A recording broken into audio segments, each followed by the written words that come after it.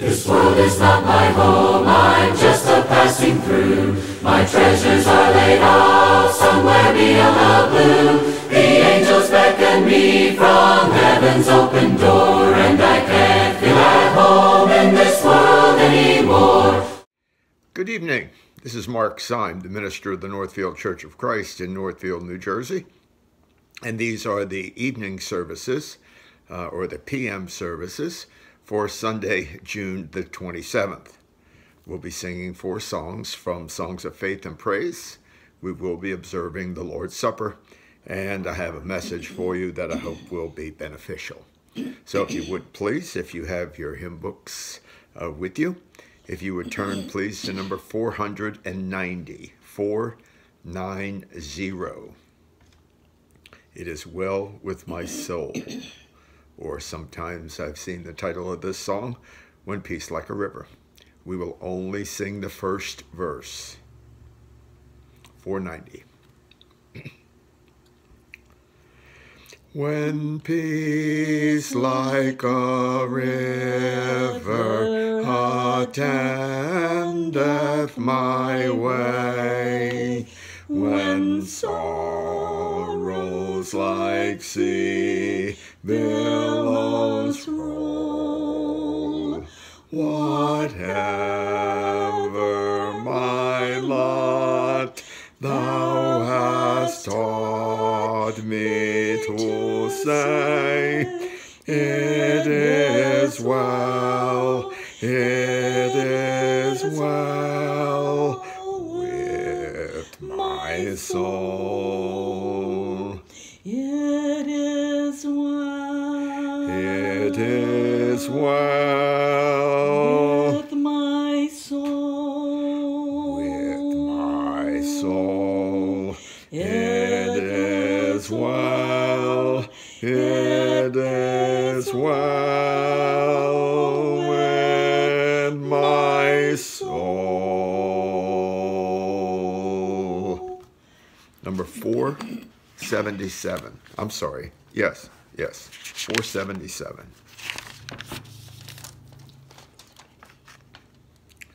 We'll sing all 3 verses. 477. There is a place of quiet rest, near to the heart of God, a place where sin cannot molest, near to the heart of God. O Jesus, blessed Redeemer, sent from the heart of God, hold us who wait before thee, near to the heart of God. There is a place of comfort sweet, near to the heart of God, a place where we our Savior meet, near to the heart of God. O Jesus, blessed Redeemer, sent from the heart of God, hold us who wait before thee, near to the heart of God.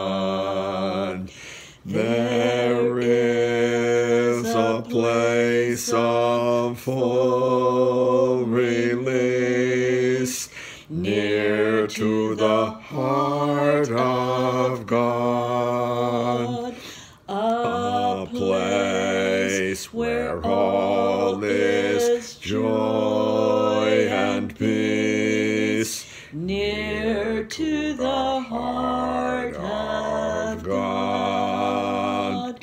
O Jesus, blessed Redeemer, sent from the heart of God, hold us who wait before thee, near to the heart of God. And to prepare our minds for the Lord's Supper, let's turn to number 335.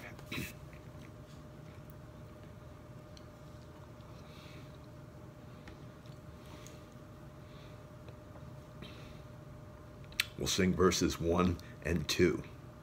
1 and 2.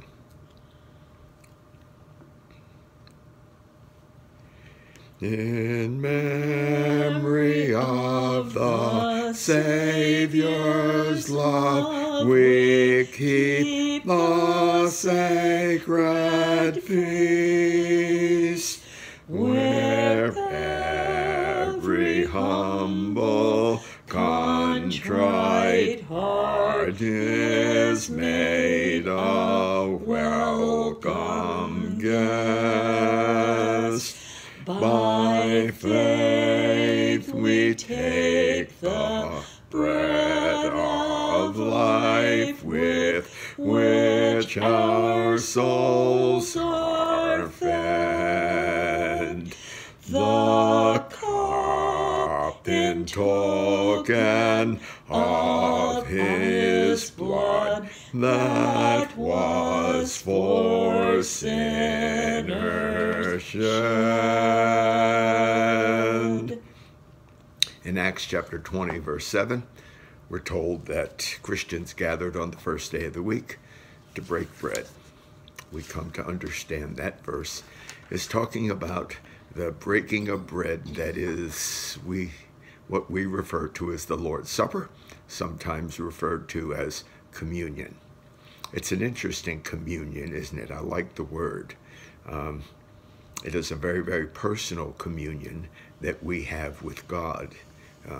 It's kind of multifaceted, because we have a personal tie to God, and so there's a vertical relationship. Yet we usually partake of the Lord's Supper with our brothers and sisters in Christ, and we feel the love of each other as we are sharing and remembering what happened on that fateful day when Jesus was nailed to the cross and he gave up his life for each one of us.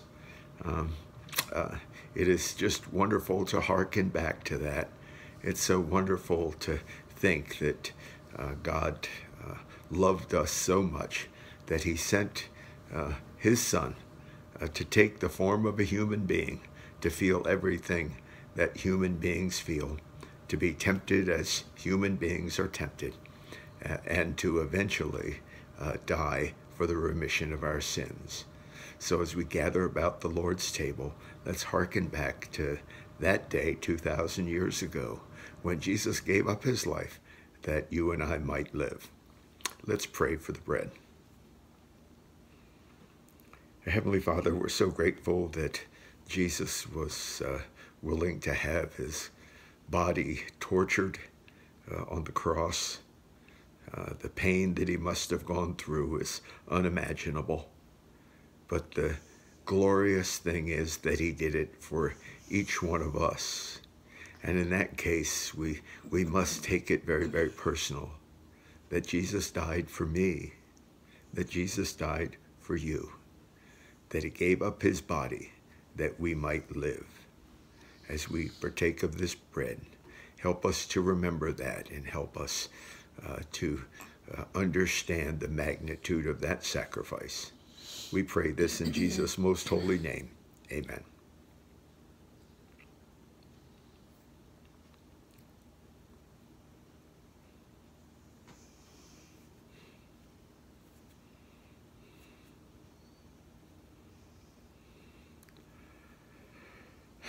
Blood is that life-giving liquid that flows through our body, that does many, many wonderful things while it's flowing. And it is the essence of humans, that blood flowing through our body that takes things all through our bodies. And we understand that blood has always been important. Blood sacrifices were done in the Old Covenant because of the importance of that blood. And Jesus fulfilled that once and for all. Sacrifices no longer had to be made because Jesus shed his innocent blood that we might live. And so as we partake of the fruit of the vine, let's remember the blood that Jesus shed, the blood that washes away our sins. Let's pray. We just give you thanks, dear God, for your willingness to allow Jesus to die that terrible death, and the blood that flowed from his head, from his hands and his feet, and from his side. In that we are reminded that he was willing to give up that life-giving liquid that we might have forgiveness of our sins. As we partake of the cup, let's hearken back to that and realize the forgiveness that is within the blood of Jesus. We pray this in his most holy name. Amen.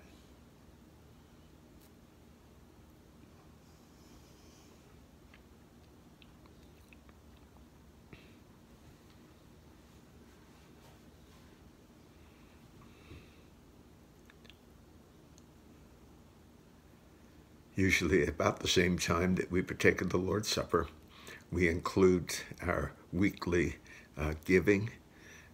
It's not part of the Lord's Supper yet. There is so much about it that relates back to the Lord's Supper. It is the chance that we have to give back, just as Jesus gave on that fateful day. Even though it's not physically related, there is a relationship, isn't there? We get the opportunity to give back. Help us to give back with gratitude. Help us to give back with charity.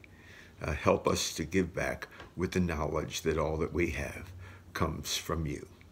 Let's pray.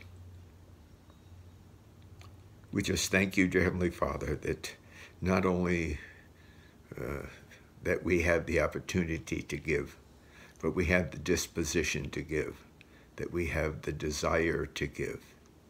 And help us to be cheerful in our giving, knowing that these gifts will be used for the furtherance of your work in this part of the United States and maybe even in places abroad.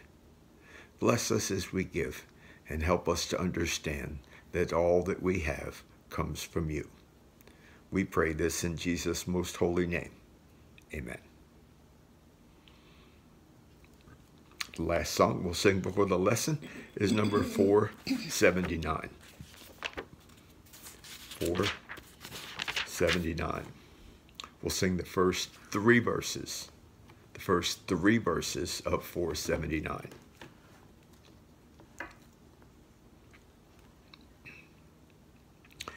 Peace, perfect peace, in this dark world of sin. The blood of Jesus whispers peace within. Peace, perfect peace, by thronging duties pressed, to do the will of Jesus. This is rest. Peace, perfect peace, with sorrow surging round, on on Jesus' bosom, naught but calm is found. That concludes our song service. Thank you for participating with us, and I know that the Lord is glorified as we sing praises to him. If you were there this morning, you learned that the lesson this Sunday evening is the recipe for peace and prosperity, hence the songs that related and had the term peace in it, the place of quiet rest. If you have a Bible with you, the body of the sermon will come from the 122nd Psalm. It's a rather short psalm. There are only 9 verses in it. So this is where the lesson will come from. The recipe for peace and prosperity. And since it comes from the Old Testament, we might call it the ancient recipe for peace and prosperity. First, let's clarify a couple of misconceptions. First of all, it's not wrong for Christians to prosper, or it's not wrong for us to desire prosperity. In 1st and 3rd John, verse 3, it was John's prayer for Gaius that he prosper as long as he did not jeopardize his soul. And here's the fine line. It's okay to prosper, but if we put prospering in the place of, or we let it substitute what is really important, and that is our relationship with the Lord, then it does become dangerous. In Proverbs chapter 30, verses 7 through 9, one must be very, very cautious, it says, in desiring prosperity, that it not lead him to feel that he does not need God anymore. And so first, understand that it's not wrong to want to be prosperous. The caveat here is that we can't substitute prosperity for our relationship with the Lord. Secondly, I believe that happiness and prosperity are not usually evaluated properly by the world. The world looks kind of at the good life, and that the good life is literally impossible without being self-centered, without sensual pleasures. And even the TV ads revolve around that. If you drink a certain beverage, that makes you cool. If you wear a certain clothing, if you have a certain shoe that you wear, all of these things make you much, much better. If you're driving the right car. So in that, we understand that happiness and prosperity are not evaluated by the world. The world thinks that prosperity is the only thing, and we can search for prosperity in lieu of searching for the Lord. Ecclesiastes 2, verses 1 through 11, where Solomon talks about the hard way, and he says all is vanity. And remember, Solomon was a very, very rich man, but he realized that riches do not take the place of God being a part in your life. And finally, in 1 Timothy chapter 5, verse 6, it says, those who live only in pleasure, those who live only in pleasure are dead while they are alive. And the third misconception that the world has is that faithful service to God does not automatically withhold prosperity. We don't have to be as poor as church mice. Many seem to think that if we're prosperous, we must be doing something wrong. If we're happy and prosperous, something must be the matter with our life. We can't have it that good. And so, all the way back to Old Testament times, in Deuteronomy chapter 8 and verse 18, it says God is the source of our prosperity. And we understand in Daniel chapter 6 verses 25 to 28 that Daniel was certainly at no disadvantage, during and after his trials.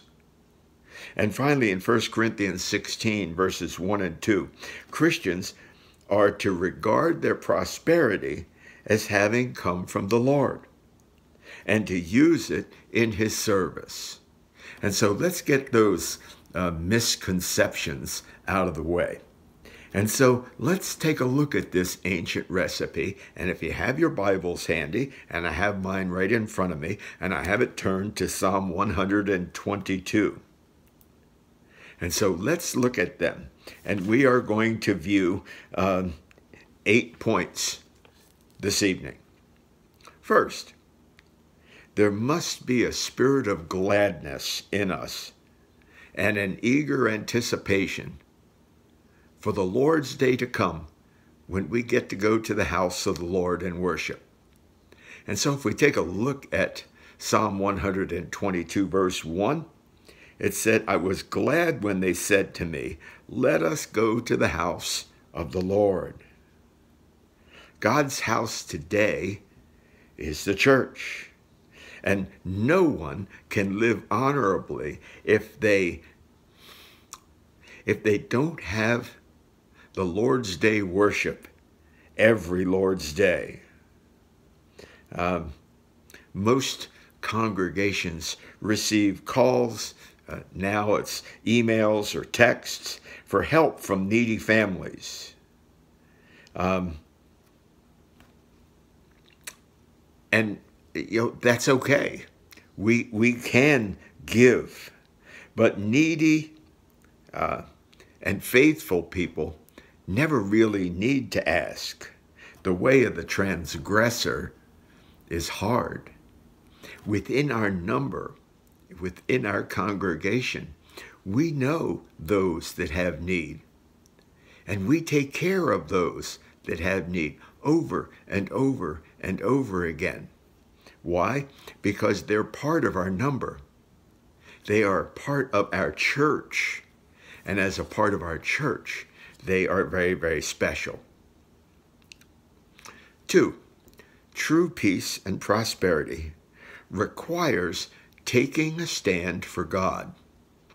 Letting God know where you stand in relationship with him. Let's look at verse 2 of Psalm 122. It says, our feet are standing within your gates, O Jerusalem. You know, with God, there's a difference between being an insider and an outsider. It's not enough. It's not like playing horseshoes. It's not like who's closest to the pin. It's not like having a leaner. God expects full commitment. He wants the ringer. He wants that horseshoe to go over that peg. That's what we're supposed to be about. And Jesus was very succinct about that. He said in Matthew chapter 12, verse 30, he who is not with me is against me. God will not prosper anyone who is against him. Now you might say, whoa, there's a lot of rich people out there that are not godly. But are they spiritually rich? I don't know about you, but I want to be spiritually blessed. We hear the prosper teachers on TV. They're almost always on late at night. And they say, you must give a vow, you must make a vow to the Lord. And they even have the numbers down. Sometimes it's $68. And sometimes they say there's 300 people out there that need to fulfill a $1,000 vow, even if you don't have it. Go into debt to do it. Because if you give, you plant, and God will prosper you. And I got news for those folks. They're preaching dogma, and they are preaching what doesn't exist. Let's just remember that we need to stand at the gates of Jerusalem. We need to take a stand, just like Joshua did when he said, I don't know about you, but as for me and my family, we will follow the Lord. 3, unity is a prerequisite of peace and prosperity. Let's go to verse 3. It says, Jerusalem that is built as a city is compact together. A divided house cannot prosper. People will drive many, many miles to go to a church where they find peace if there is contention in the church that they are attending. We need to get along with our brothers and sisters in Christ if we are hoping to have peace. We need to be workers together. We sing those songs, I want to be a worker for the Lord. We need to be workers together with a common goal, and that common goal being that we want to live with the Lord forever. And so with that common goal in life, unity is the first step that gets us there. Number 4, peace and prosperity are always linked to gratitude. Let's look at verse 4 of Psalm 122. It says, to which the tribes go up, even the tribes of the Lord, an ordinance for Israel. Give thanks to the name of the Lord. That's gratitude. Give thanks to the name of the Lord. Every prayer that we offer to the Lord ought to have thanks in it. Give thanks in the name of the Lord. You know, I've heard an old saying that goes something like this. No one has ever prospered by forgetting those that helped him along the way. We can probably name people who helped us along the way. Maybe it was a teacher in school that put us on the right path. Maybe it was a preacher. Maybe it was an elder. Maybe it was a member of the congregation that sat down and talked with us. And we talked about priorities, and we talked about important things. We know that we need to give thanks in the name of the Lord, because all that we have because the Lord has blessed us that way. We can't get around that. Our blessings come from on high. James tells us all good things come from the Lord. Number 5, peace and prosperity require a respect for standards of authority.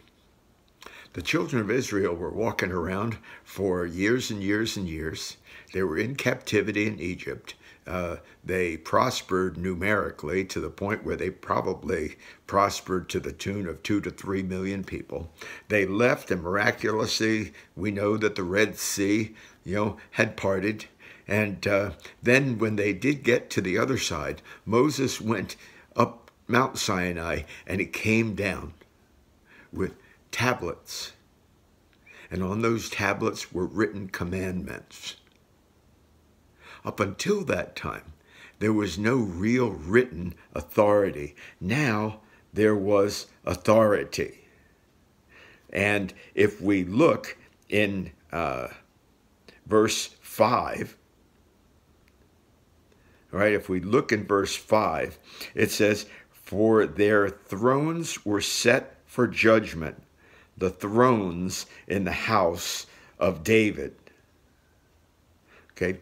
Peace and prosperity have a respect for these thrones of judgment. Why? Because the Bible lets us know, and we don't follow the old law anymore, lets us know the way that we are to guide our life. You know, we sing the song that comes from a psalm, "Thy word is a lamp unto my feet and a light unto my path." That's where we get what we need to follow the Lord. The thrones of judgment, the standards of right and wrong. We can't devise those on our own. Tried and true rules of decency and standards of decency should not be just flippantly disregarded. The sacredness of marriage, the church, law and order, respect for the aged, respect for human life. All of those revolve around a set of standards that God has put before us. 6, peace and prosperity come as the result of prayer and of love. Let's look at verse 6 of Psalm chapter 122. It says, "Pray for the peace of Jerusalem. May they prosper who love you." Wow. May they prosper who love you. Prosperity is related to prayer. In the model prayer that Jesus gave to his disciples that we commonly know as the Lord's Prayer, Jesus said, "Give us this day our daily bread." We depend upon the Lord.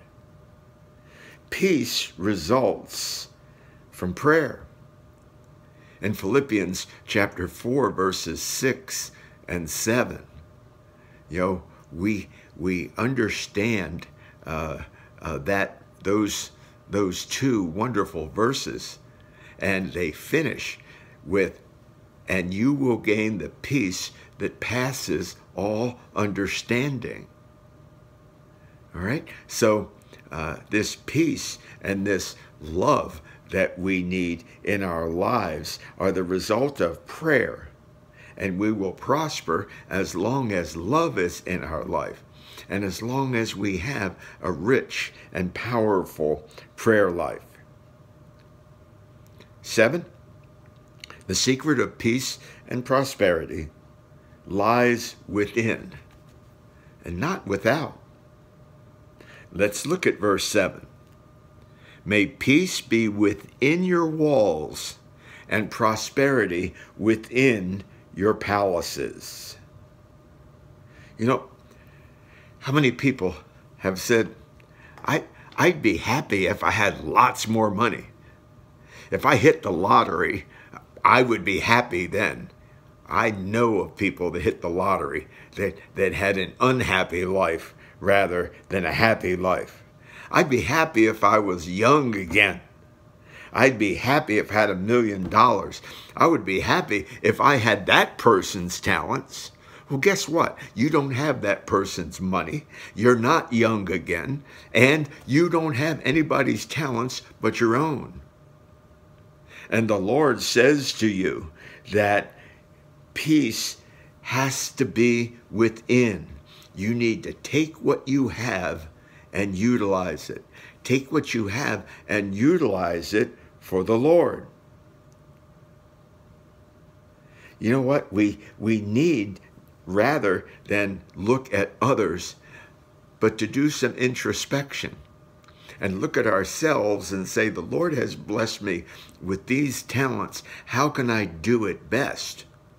What can I do with it to make it worthwhile, not just for me, but for the Lord and for the Lord's church? It comes from within. It's an inside job. It's not an outside job.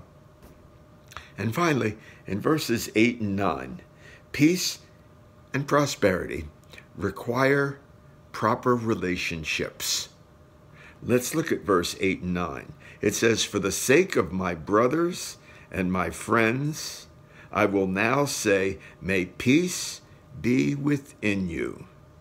For the sake of the house of the Lord our God, I will seek your good." Nobody is more miserable than a person who is self-centered. When we forget about our lot in life, and that is to help one another, to come to the aid of one another. As it says in Galatians chapter 6, verse 10, "Do good unto all people, especially those of the household of faith." We're told to care for the widows, to care for the orphans, to care for those that are less needy. When Jesus preached that great sermon, the Sermon on the Mount, I think he knew that in many ways we would be helping one another. And we know that in the first century church, just almost immediately after those 3,000 came to the Lord, we know that just verses further, like in verse 47, it says that they were eating and drinking together in one another's homes. They were coming together because this is what they were supposed to be doing. Peace and prosperity had to do with relationships with one another. And what we know is that rebounds in joy for everybody around us. We set the tone. People ought to recognize we're Christians by the good that we do. And we will prosper, and we will find peace. I challenge you this evening. Go ahead and take out your Bibles. Reread Psalm 122. Take a look at those 8 things that involve peace and prosperity in your life. You know, peace and prosperity starts with having exactly the right relationship with God. That means that God is in your heart through your confession that Jesus, his Son, is his Son. It comes from repenting of our old ways.